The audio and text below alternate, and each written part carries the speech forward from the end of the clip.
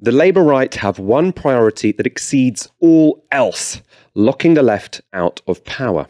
And if rumours are true, a key moment in that effort could be at next week's Labour Party conference. It's now expected that plans are afoot to change the rules for electing Labour's next leader.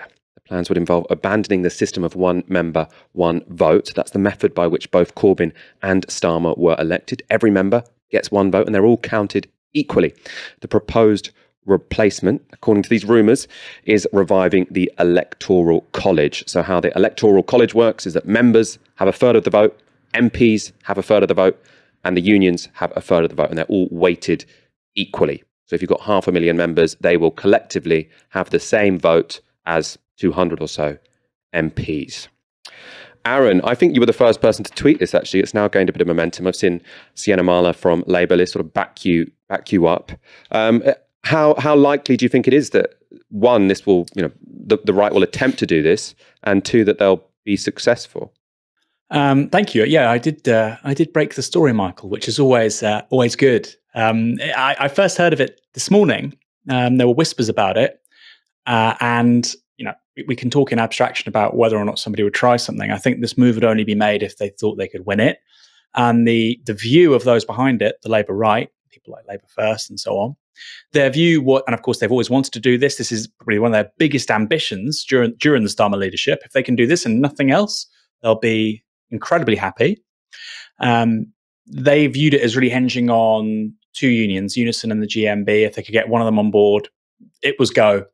Their view is, again, that the composition of sort of delegates this year at party conference is sufficiently right-wing that they could get it through.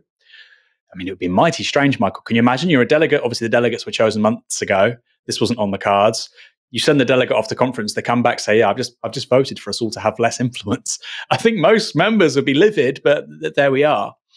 They're going to try and get it through on the Friday, and I think they're going to try and put it on the conference floor over the following days. Like you say, Sienna followed it up. John McDonnell's tweeted something as well, saying speculation Labour leadership aims to bounce through conference, return to Electoral College, which is effectively a return to what we had before, the status quo ante. So just to clarify for our audience, right now, if you want to change the Labour leader, or if there is an election for a Labour leader, you have the candidate selection, which is effectively MPs decide who's put forward to the membership. There's a certain threshold that has to be met with the nominations. Once you're on that list of nominees, that's then put to the membership. It's one member, one vote. And it's not just the membership, it's also affiliate organisations. So if you're a member of the Fabian Society or Unite or whatever, you also get a vote. Now, what the Labour right want to do, and this is now in train, is they want to return to a previous system where voting for the leader still had that same nominations process. Parts of it were different, but fundamentally, Labour MPs decided who could be a nominee, a prospective leader.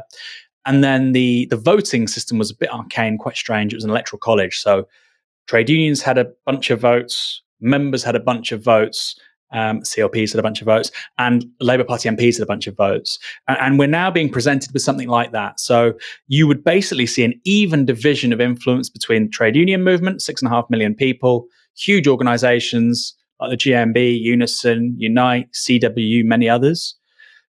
About 450,000 members right now. And then equal to both of these, you'd have sort of 1/3 each, would be around 200 Labour MPs. Clearly not a very democratic system, but it's about the Labour right empowering the very small number of people who agree with them on most things, which is Labour MPs, who aren't just at odds actually with the party membership, but I think actually with the public on a bunch of things. We saw that in response to the Afghan pullout a few weeks ago, I think, Michael. That was a really classic example of it. You saw people in the Labour benches saying that we should stay in Afghanistan even if America's pulling out, which I think is effectively a death sentence for UK soldiers that would be there. And again, most of the public didn't agree with that. I think 70% of the public, 75% of the public disagreed with that. So you have people as Labour MPs who are quite unrepresentative of public opinion on a bunch of things. And the move here is to make those people even more influential in deciding who the next Labour leader is. Particularly ironic if it was pushed through while Keir Starmer was leader, given that Keir Starmer himself was voted through one member, one vote. And I think most importantly, Michael, for people on the soft left and liberals who say, oh, well, Labour are going to offer proportional representation or constitutional reform, Come on. If a political party is working backwards in terms of its own democratic processes, do you really think they're going to enact meaningful constitutional reform or change the electoral system? Of course they're not. So it's a big story. Let's see where it goes. I mean, I had one person tell me, a sort of senior figure on the Labour left, tell me just before we went on air, they don't think it will get through. They think it could go to the conference floor, but they don't think it will get through because they don't think Unison and GMB and or GMB would back it. I mean, that remains to be seen. Maybe there'll be some horse trading. I mean, I think it would reduce the influence of trade unions. Of course, you could say, well, they had the block vote, they would have that back again. It would actually increase their influence. But if you look at the role of trade unions and how much influence they've had in the Labour Party, under Keir Starmer as well, by the way, since 2015, since the rule change, I think it would be a very strange move by any trade union to do that. You know, the GMB, Unison, and Unite, particularly GMB and Unite, really, have had massive, extraordinary influence over party politics since 2015. So it would be a very strange move. But look, they've done strange moves before. The GMB likes to sort of articulate itself, present itself as this really sort of blue-collar working class trade union. They backed a quote-unquote people's vote far before Labour did, because some people inside the organisation, staffers, wanted it because they had different political views to their members. So if that happened, I wouldn't write this off either. But like I say, the last person I spoke to on this, who I agree with politically, I'm not gonna mislead people that somebody on the left, and who I trust in terms of their judgment, that they don't think this will go through. But it could very well be put to people over the next week.